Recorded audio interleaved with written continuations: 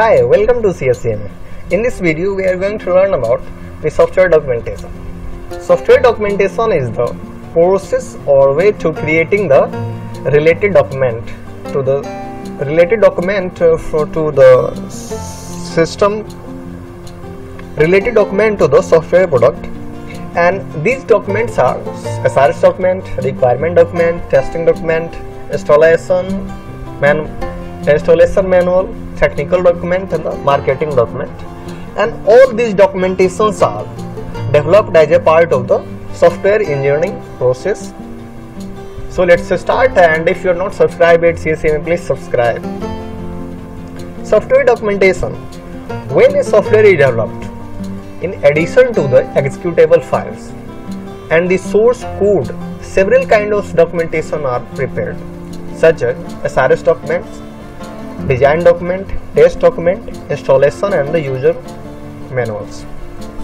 SRS document is the document that stands for software requirement specifications, that contains all the information about the user requirement and specifications of the software. And the design document.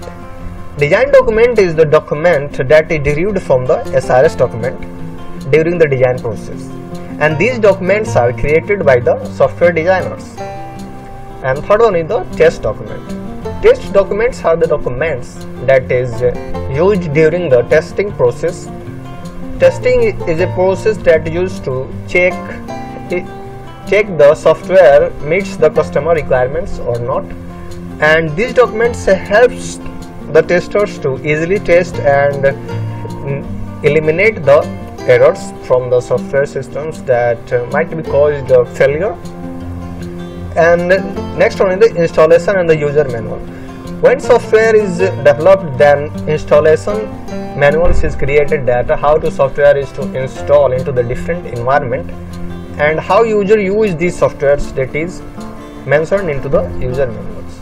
Along with the software executable codes and other documentations are created.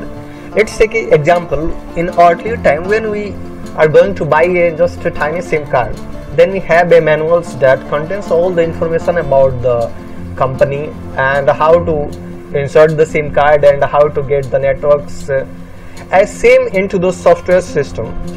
When development team develop a software, then they need to creates the multiple documents related to the marketing documents that contains all the copyrights, and we also see that when we are going to install any software into the PC, then we have to accept the user agreement license, and these user agreement license also related to the software documentation. So software documentations plays an important role to provides the better functionality and better maintenance of the software system. And these all documentation are classified into two categories. First one is the internal documentations that related to the coding and the requirements, and the second one is the external documentation. External documentation also called the supporting documents, and these documentations might be any kinds of specification that could be related to the hardware specification, user manual, and so on.